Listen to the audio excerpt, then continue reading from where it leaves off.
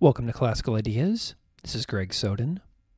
A while back, I put out a call asking if anyone was interested in being a guest host for an episode of Classical Ideas. This is one of those episodes, and I am absolutely delighted to welcome Dr. Brian Carwana to the interviewer's chair for this episode. Enjoy.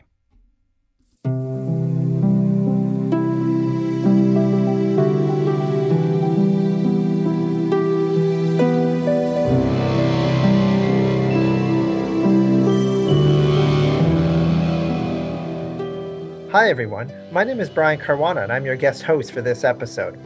Before I introduce our guest, I thought I'd better introduce myself. I have a PhD in religion from the University of Toronto, and I'm the executive director of a really unique center that teaches religious literacy called Encounter World Religions that is based near Toronto. Encounter promotes religious literacy primarily to three major groups: schools, workplaces, and the general public. For schools, I speak to classrooms and at teacher training events, much of it done virtually nowadays. For workplaces, I teach about religious diversity and inclusion, and I've done this with police officers and healthcare workers, municipalities, and corporations. And for the general public, we offer discovery programs. Our premier event, the highlight of my year every year when there's not a pandemic, is our Discovery Week, where we explore 11 religions in one really rich week in Toronto. It's a tremendous learning experience that combines introductory classes to all 11 religions with about 20 site visits to religious spaces. Toronto has large and spectacular houses of worship. So we go there, I often time it so that we observe ritual. We meet community leaders, imams, rabbis, Rasta elders, Wiccan priestesses, Zoroastrians. We explore architecture and sometimes we share a meal. It's a real feast for the senses. I won't be doing one this year because of the pandemic, but we do offer shorter versions, and I probably will do a shorter version in October, kind of post-vaccine. I've also now started offering online versions that are even more accessible. I don't have a date as of the time of this recording, but probably by the time it's posted, we'll have a date up. It's likely to be in June. And by the way, if you're a university professor, I have customized these. I've often had university professors bring a group and I can design a 4 or 6 day program if that interests you. So you can check any of that out at Encounter World Religions and look up the discovery programs. The last thing I'll mention is I do have a personal site, and that is at religionsgeek.com. And at religionsgeek.com, I do highlight these events, but it's there that I have my blog.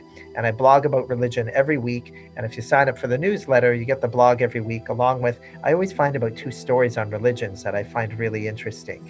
So you can check that out at religionsgeek.com. And that's also my Twitter handle, at religionsgeek. Okay, that's enough about me. Now on to this week's guest. Our guest today is Donovan Schaefer. Donovan is an assistant professor at the University of Pennsylvania. He also taught at Oxford for a few years and is a leading theorist on affect theory, and we'll talk about what that is. His key book is Religious Affects, Animality, Evolution, and Power, in which he challenged the notion that religion is mostly about language and belief, and emphasized instead that it's driven by affects. And a personal note here, when I read Donovan's book several years ago, it solved problems I was having with academia and dramatically sort of affected my own trajectory and played a big role in my dissertation. So it's a personal pleasure to have Donovan here. Thanks for being with us, Donovan. Thanks for having me, Brian. Donovan, I don't know how many books I read for my PhD, 100 or 150 or whatever it was. All of them started the same way except yours. All of them started by talking about people. But when I opened your book, it wasn't people. There were apes and a waterfall. So Donovan, can you describe what is that setting and why are we talking about apes and a waterfall? Sure, yeah. So I started the book with a scene that is described by a number of different primatologists, and Jane Goodall included. They all kind of describe it in slightly different ways. But what they are interested in is this phenomenon where chimpanzees, as they are traveling, will sometimes encounter a waterfall. And when they encounter waterfalls, they have a tendency to react to the waterfall in very dramatic ways. So Jane Goodall famously calls this a dance. this sort of vocabulary of dancing has been used by a few other primatologists as well.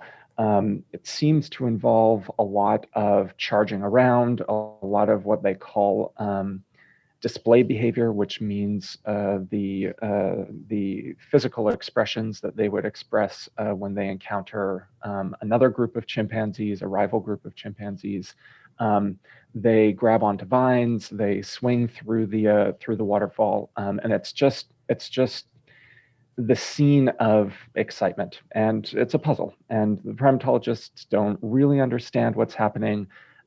Jane Goodall famously makes this argument that it's an illustration of what she calls primate spirituality, and I decided to open the book with this. And why? What were you trying to do? Why did you start with animals? What was the point of that? Yeah, I mean, why start with animals? I guess, like you, I was thinking about this book as a way of responding to problems that I was encountering in the academic humanities. And one of the problems that I felt like I kept bumping up against was there was this sense that what makes humans what they are distinguishes us from animals in very dramatic ways. So this idea that humans have reason or humans have language, and this makes us into something that is fundamentally different from other animal organisms, including the animals that were most closely related to the great ape species. And I just became more and more convinced the more I encountered this line of thinking that it was missing something. And that if we wanted to understand the way that we are as human beings in society, to understand human politics, to understand even things like human religion, we needed to see ourselves as in continuity with other animals. Now, that doesn't mean that we're the same as other animals, but it does mean that we're in continuity with them.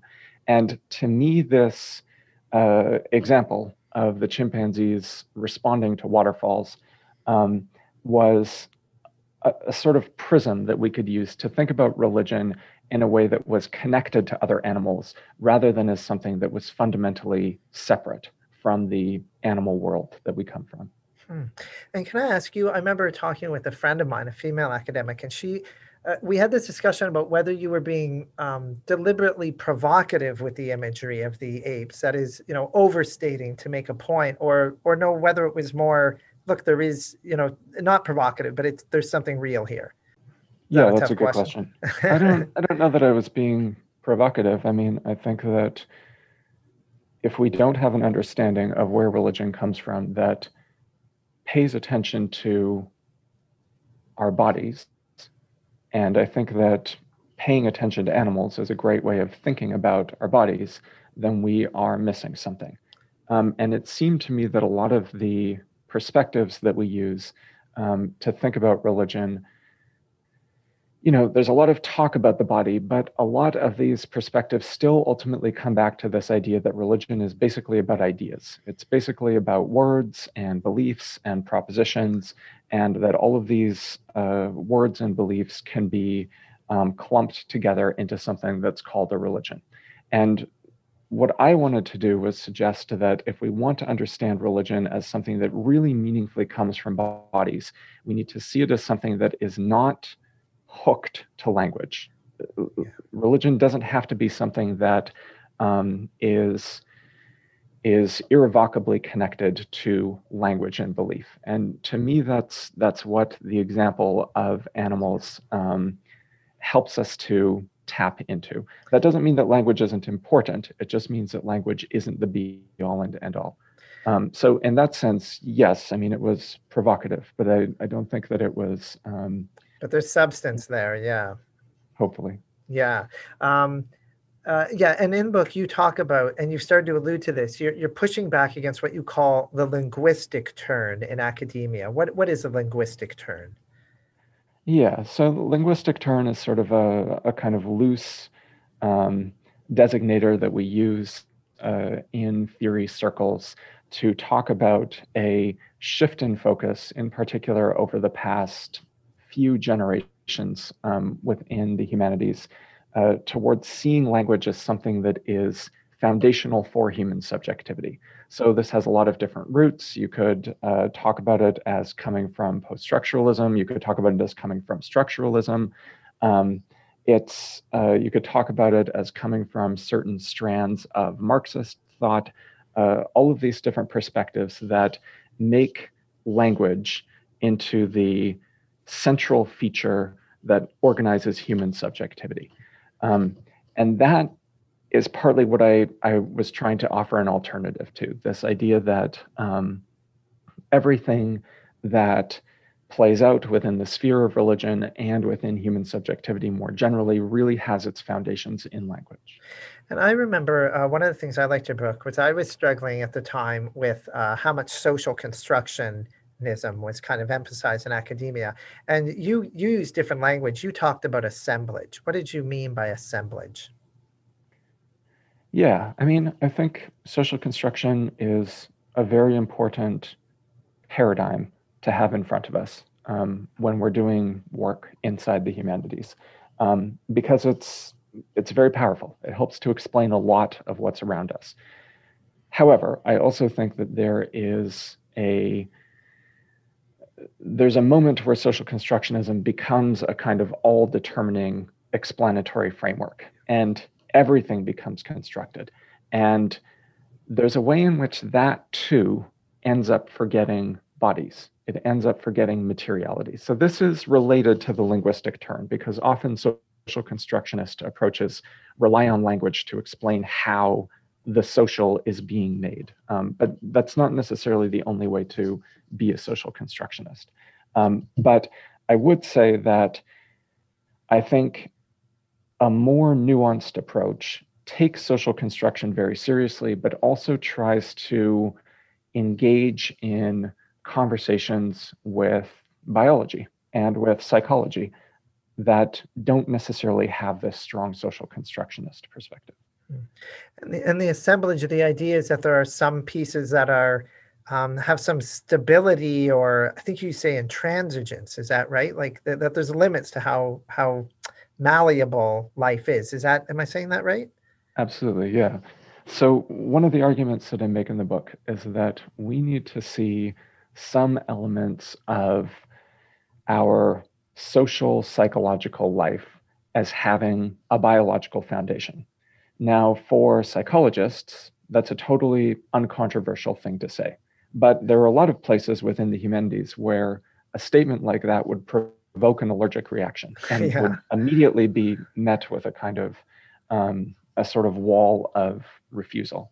And to me, that's overstated. We need to find a way to bring these perspectives together. So I talked about this in terms of emotions. I think that we need to be able to use vocabulary of the different emotions in a way that meaningfully recognizes that they are held in common by bodies, by various human bodies, but also by the bodies of other animals, especially animals that are evolutionarily closer to us. So that's sort of what I was trying to get at. We need to think about these different elements as present, but also able to be reconfigured by the social. So would I be right to say, like, instead of thinking of life as clay that you can mold endlessly, it's more like Lego? Yeah, That sort of works?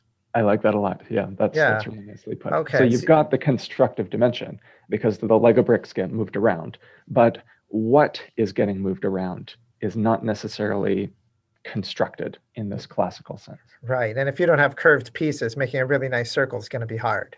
Right. Yeah. Okay. Can you give us examples? I'm thinking of religious practices. Are there religious practices that, you can put them in different social contexts, but they're going to have somewhat enduring or recognizable impacts? Can you give us a practical example, a real world one? Yeah, it's a great question. So meditation. What's meditation? Does meditation have particular emotional effects that cross cultures? Does certain physical bodily practices, do they only do what we are told they should do? Or is there a way in which, if these practices migrate across cultures, we can see commonalities? My sense is that we see commonalities and we see differences, and that's this hybrid approach. We do see that there is a kind of construct, a cultural construct that follows these practices around. But there is also this set of intransigent elements that come along with something like a rigid meditative discipline that shape our emotions. And that's not necessarily something that is totally culturally determined. Yeah, that's good. Okay. And I was thinking if we left the religious world, I was even thinking like PTSD, right? Like you might not have the language for it, but there's something cross-cultural about that essentially. That's a great example. Yeah. Yeah. Absolutely. Okay. All right. So Donovan, at the intro, I said that you're an affect theorist. I think it's time for us to dive into the heart of it. What is affect? Yeah, that's the question.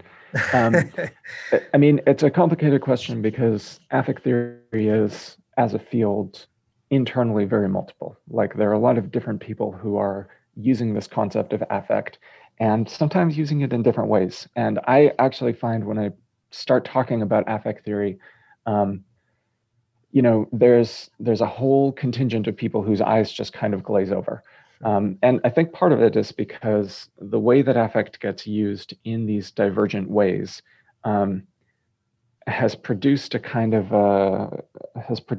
cipher, and you sort of need to know how to navigate your way into the conversation by recognizing how different scholars within the conversation are using this word in different ways. So just as a very brief overview, I would say the main way that people use the word affect is in a sense that is informed by the philosopher Benedict Spinoza, who says that we are affected by the world around us. So in that sense, affect is the capacity to be affected. It's the way that the world around us sort of seeps into us and tints us and shapes our subjectivity.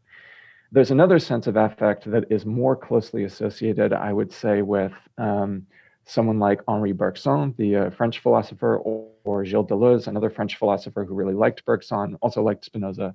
But that sense of affect is more metaphysical. It sees affect as something that is outside of the realm of structure. So affect is potential. Affect is that which has not yet been actualized as a something. And that has implications for thinking about consciousness. It also has implications for thinking about reality, the nature of reality. And that's a meaningfully different way of understanding affect compared to the Spinoza sense of affect. Then there's another sense of affect that I think also needs to be part of the conversation, which is more closely associated, I would say, with queer theory and with feminism, and also has more bridges into the field of psychology. This is partly because of queer theorist Eve Kosofsky-Sedgwick, who got very interested in a certain kind of post-psychoanalytic psychology at a certain point in her career. And that sense of affect is much closer to the way that we, in a kind of ordinary way, would use the word emotion. She is very comfortable talking about affect as being shame. But you wouldn't, if you were using the Spinoza perspective, the Spinoza definition of affect, or the Bergson definition of affect, it wouldn't make sense to talk about shame as being an affect. So that's and there are other definitions of affect in circulation, but that's partly why it's sort of a difficult field to crack. So, yeah, it means many things. Because that's one of the things I was wondering is, for our listeners, like is affect a fancy academic way of saying emotion? But it can be quite different, eh? Like it can be more than that. Is that right? Is it something you feel? Is affect just something you feel?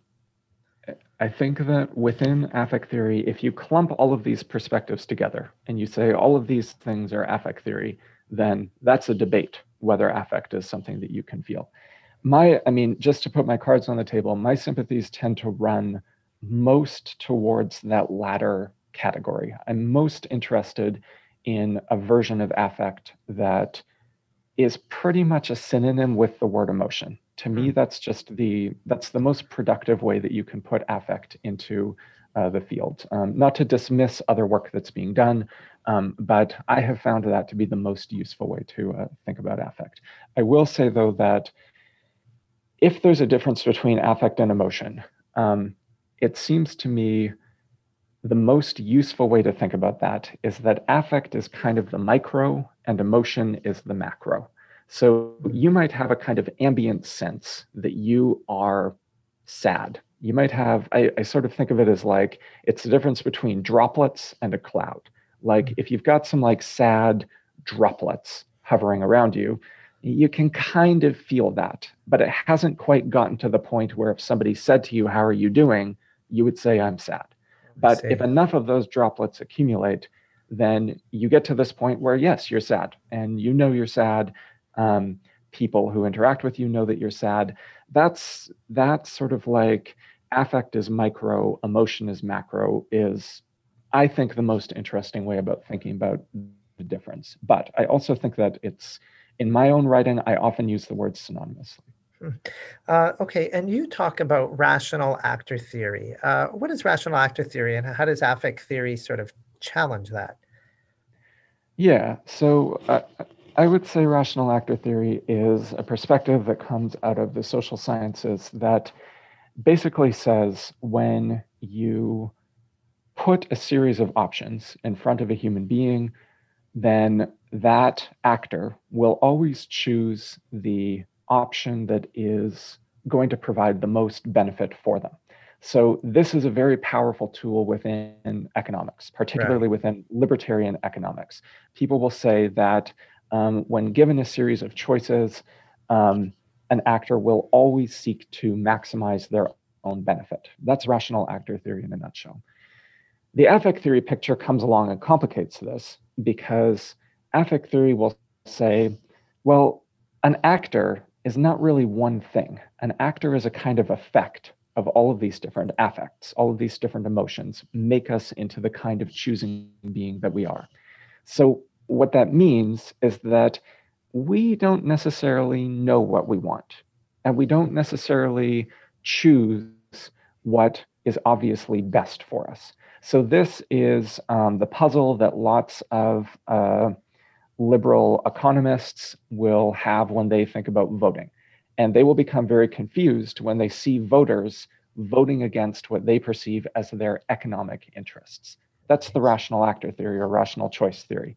Whereas affect theory comes along and says, look, people are not just dollar signs. Like people are not just economic engines that will always seek to maximize their wealth. People are complicated and they have all of these different priorities that jostle together.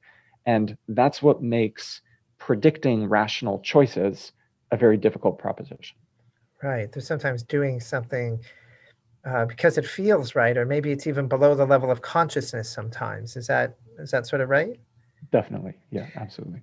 You know, you have this wonderful terminology in the book. You talk about humans as kind of barometers, and you say quivering antennas. And I'm thinking about what you just said. It sounds like, you know, that affect is it's like we search it out. It's like it's not rational, right? You're desiring it. Is that fair? Definitely. Yeah. And that's why something like solitary confinement is so punishing. Sure, yeah. So I use the example of solitary confinement in the book as a way of thinking about what it means to be an affective creature, because solitary confinement is basically legal torture. It's basically a torture mechanism, but it doesn't look like torture. It doesn't look like, broken bones or all of these other horrible things that we associate with torture. Instead, it looks very peaceful. It looks very quiet. But actually, what's happening in the condition of solitary confinement is you are torturing affect. You are preventing people from having avenues of feeling things around them. And that, I think, is, from a kind of liberal rational choice theory perspective, there isn't actually any way of understanding why solitary confinement is torture. Like, not just boring, but torture. Why would it be torture if all you have to do in a situation like that is not choose? You're fed, you're clothed, you're safe. Why is that torture? But from the affect theory perspective, because we're pulled by our desires into the world around us, being cut off from the world is actually incredibly painful. Donovan, we're doing this mere days after the Trump crowd, supporting crowds, stormed the Capitol building. What would affect theory say about that act, that crowd, or even Trumpism in the past 5 years? Yeah, I mean, I think affect theory has a lot to say about Trumpism. In a lot of ways, I mean, I think Trump has become a sort of amazing case study for explaining just how powerful these affective dimensions of politics actually are. I don't know. I mean, there's a lot to be said about it, but I guess one thing that I was really struck by is the way that Trump uses language, but also the way that he doesn't use language. So, for instance, in Trump's speech during immediately before the attack on the Capitol buildings, Trump at no point actually says go and attack the Capitol buildings. And yet, he's able to indicate to his followers that that's what he wants them to do. He's doing something that is, he's transmitting on these channels that are not strictly linguistic, that are, you couldn't just sort of do an anatomy of Trump's speech and be like, this is the moment where he told them to do X. And that's also partly what shields him so effectively. He's a master of holding on to plausible deniability because he doesn't come out and say what he wants people to do, and yet he's guiding them, and we all know that he's guiding them. And I think that the humanities, and I would also say journalism, have a very hard time with this. They have a very hard time pointing to these moments where Trump has done X in order to conduct his followers to do certain things. And that's because they're just looking at the words that he uses rather than all of these other techniques that he's using to move affects around in groups. That's really great. This reminds me, on your page, you've got a description of affect theory, a very short one, and you describe how it comes from one of the early theorists was Tompkins, Sylvan Tompkins, who was a playwright. And you have this great line where you talk about an actor and you say, the actor's tool isn't the script. The actor's tool is their body. Right. That's kind of Trump, right? It's not just the words, it's the way you say it, the inflection, the way you're holding your jaw, the sneer, it's all of that, right? Absolutely. There was back like in the very early days of the Trump administration, I want to say it was before his first address to Congress, Trump was caught on camera sitting in his limousine, which had, or an SUV or whatever, and he turned the light on inside the SUV. And so you could see him through the window of the car, and he had his speech on a piece of paper in front of him, and he was practicing his speech. But instead of practicing the words, he was practicing facial expressions. He was literally considering the facial expressions that he was going to use to amplify these different segments of his speech. And I think that we in the humanities have done an incredibly poor job of tracking things like facial expressions. He knows that facial expressions are part of his power. And every actor knows that facial expressions are part of what makes them good at their job. And I mean, there's a way, and there's a reason why so many actors have been successful politicians. Reagan was an incredibly successful politician for this reason, because he came out of acting. Or Schwarzenegger, or arguably Trump himself, is an actor. That was his job prior to becoming president. And I think it's for exactly this reason that they've got this feel for how to do more than just the words on the page. That reminds me so much that he watches himself with the volume off, and he makes sure too that he always keeps his chin up. That if someone challenges him, you don't look down, you look up. That it's strong and stuff like that. Absolutely. Yeah, it's very fascinating. You've written about so beyond last week, you've written about Trump's appeal to his to his supporters, and you've talked about it in terms of shame and dignity. Can you say a bit about that? Yeah. I guess from my perspective, one of the ways of understanding how Trump ism has become as prominent as it is because Trump is a sort of master of redistributing shame and dignity. Trump makes the people who follow him feel proud, and he makes the people who are not with him feel degraded. And it's a very simple but incredibly effective technique for building a political power base. And part of the reason why Trump's political power base is as solid as it is, it's not as big as he would like it to be. It wasn't big enough for him to win the election. But part of the reason why Trump's political power base is as rock solid as it is because he has done an incredibly good job of making them feel like they have dignity as long as they are with him, and that the people who are not with them are base, that they are disgusting. And that's also where Trump intersects with race. Like he's got this kind of, he doesn't use the words. He doesn't have to talk about whiteness, but he creates this sort of canopy over the people who are around him, and that becomes a sort of proxy for whiteness. And he builds those people up as he breaks everyone else down. Yeah, you have this great line somewhere in the book where you talk about, we tend to think that affect is used for ideological ends, right? But that it's the other way around. Do you think that sometimes ideology is serving affect? And I was thinking about anti-Black racism, when we tend to think, you generate the hate so that you can keep certain people out of certain jobs, and therefore more money comes to you. But I hear you saying there's more than that. It's just the feeling sort of what? Of superiority, or what would you call that? Yeah, definitely. I mean, I think it's a lot of things. I don't in any way want to diminish the economic motive and the economic power behind anti-Black racism. But I also think that when we reduce anti-Black racism to economic motives, we miss partly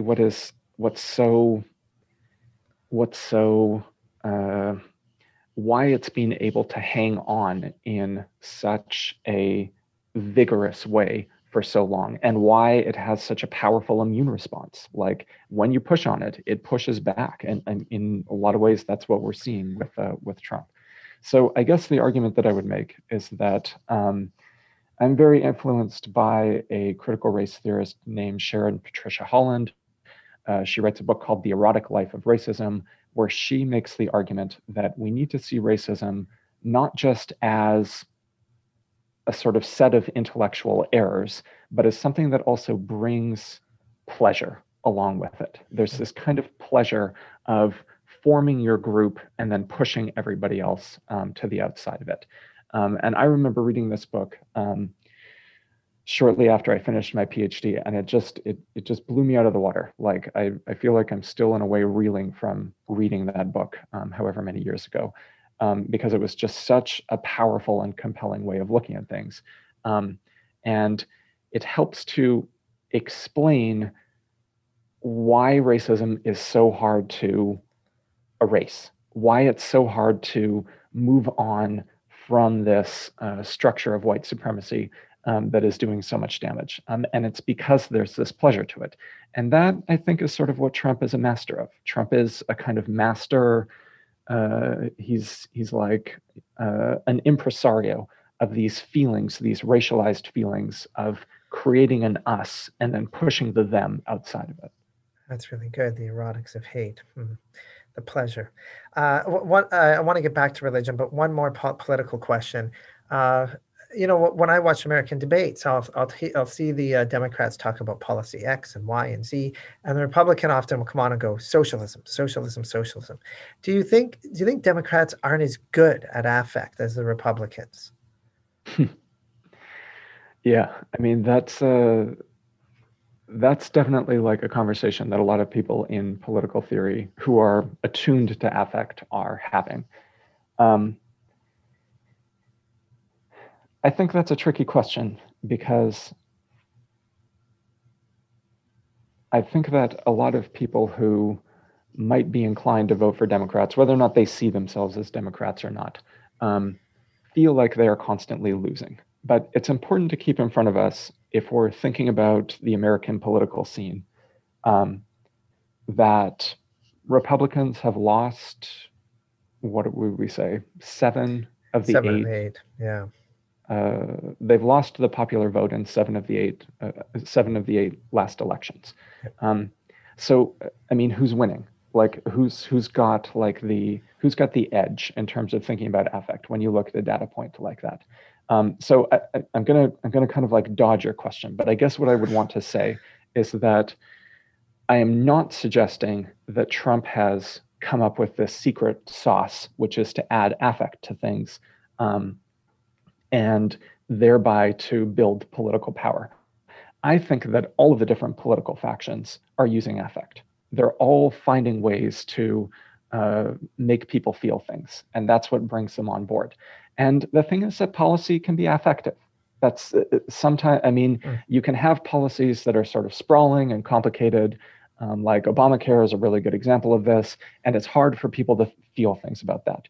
But somebody like Senator Sanders is a master of presenting visionary policy proposals that make people feel things. And he's built an enormous amount of political power by presenting visionary political policy proposals. So I don't want to say that there is affective politics, which is what Trump is doing and would be bad, and then there's non-affective politics. I think all of our politics is affective.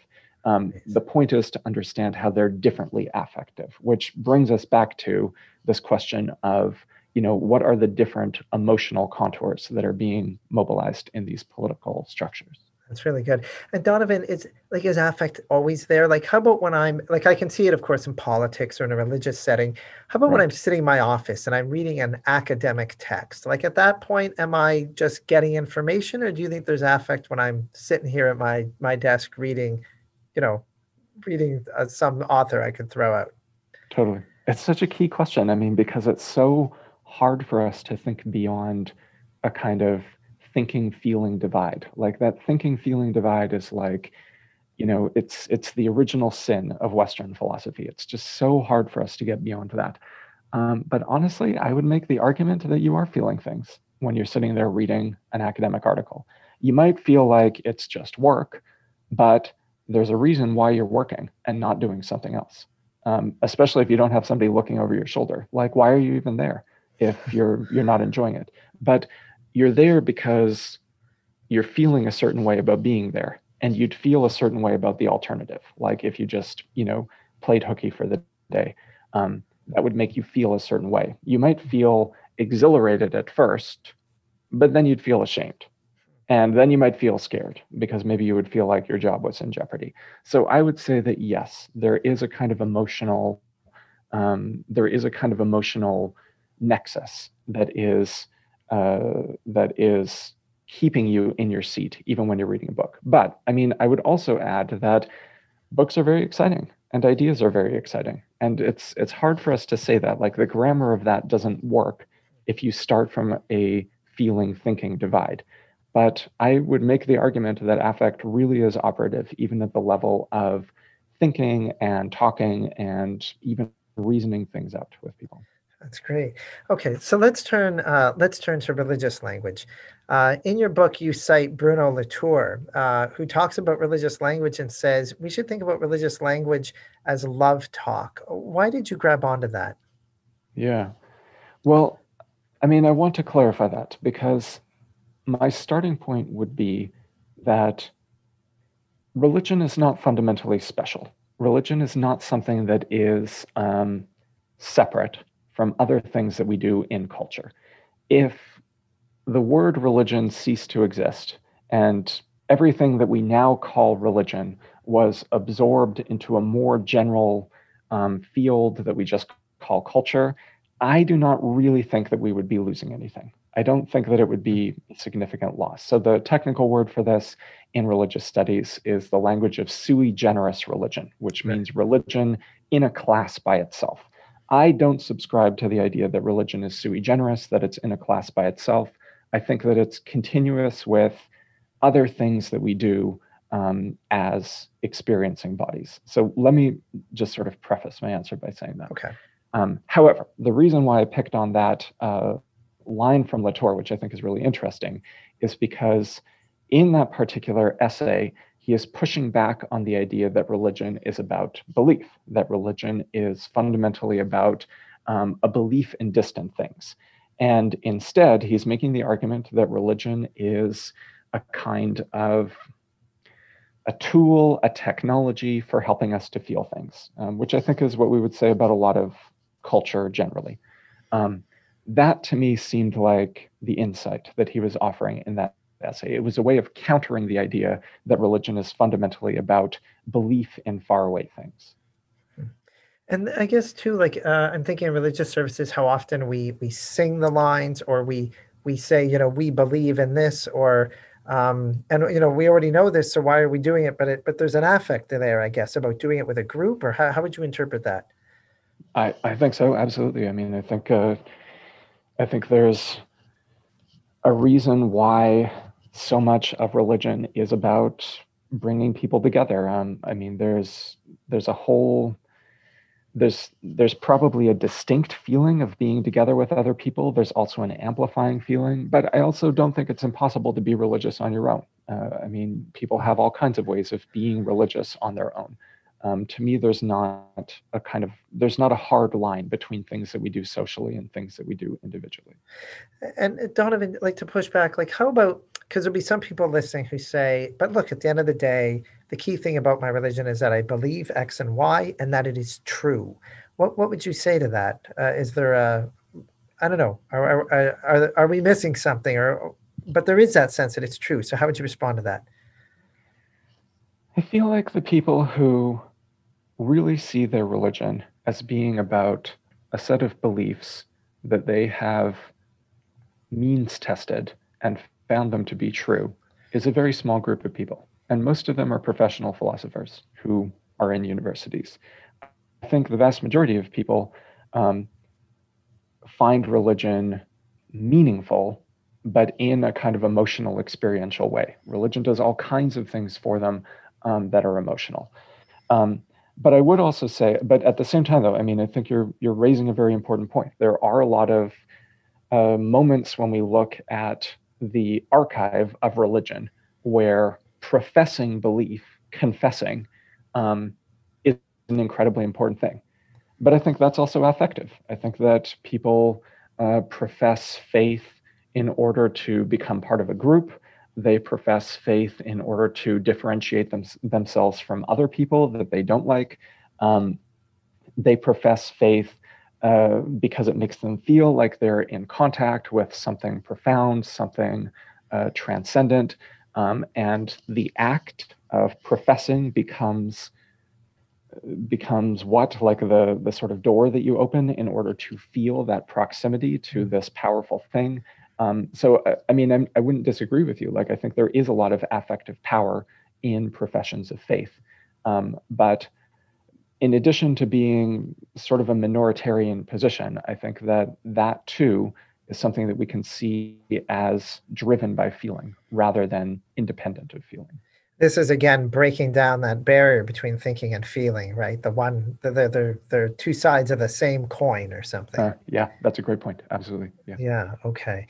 And that language of love talk, like, I was thinking about conversion as well. Like, can we think about conversion as almost like I'm thinking of the word seduction, and I don't mean that in a negative way, but sure, of course. I don't know. What do you think about that?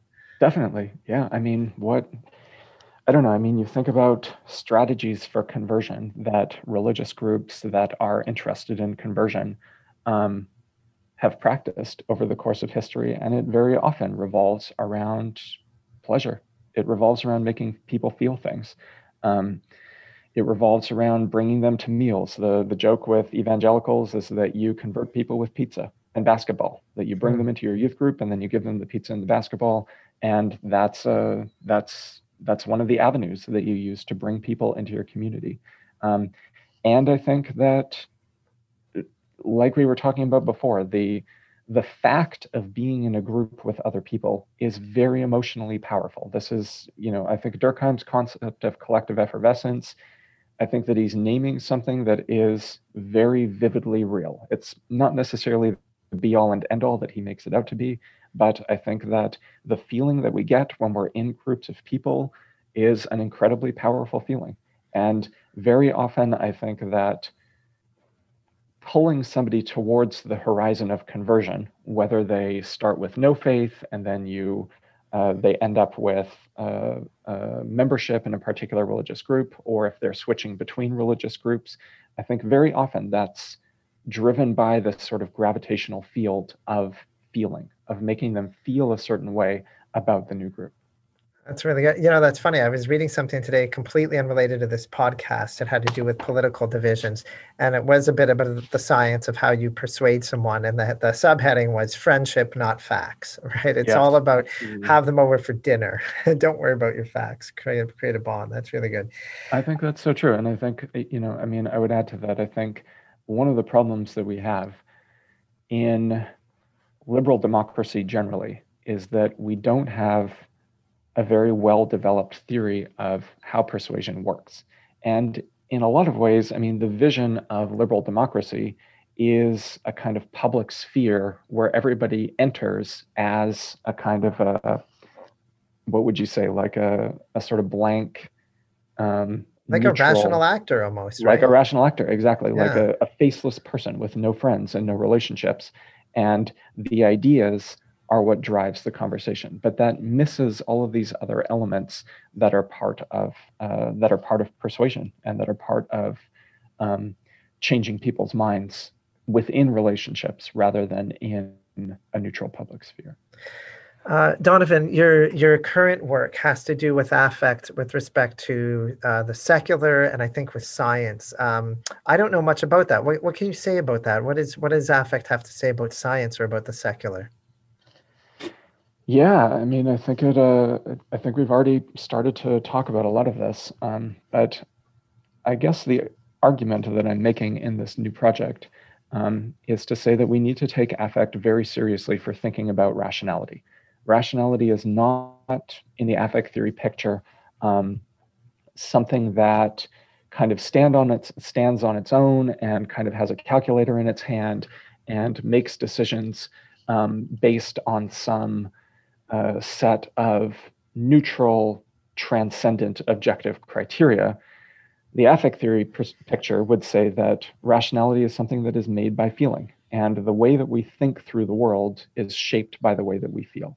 And I think that we can use that to better understand secularism. I think that secularism, if you understand it as a notion that religion is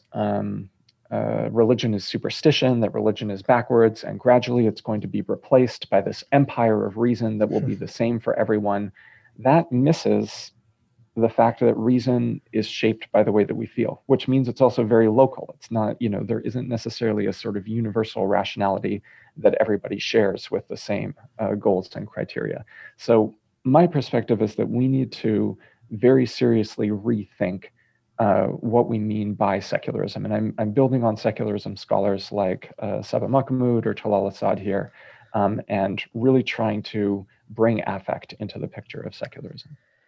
Donovan, this has been great. You've helped us think about religion, about politics, and really even the way that we feel thoughts and think feelings. So this has been great. Thanks so much for your time.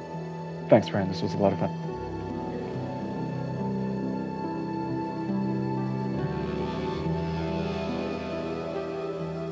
Thanks everyone for listening. You can get Donovan's book, Religious Affects, Animality, Evolution, and Power, published by Duke University in 2015. If you want to check me out, I'm at religionsgeek.com, or you can follow me at Twitter at religionsgeek. Thanks so much.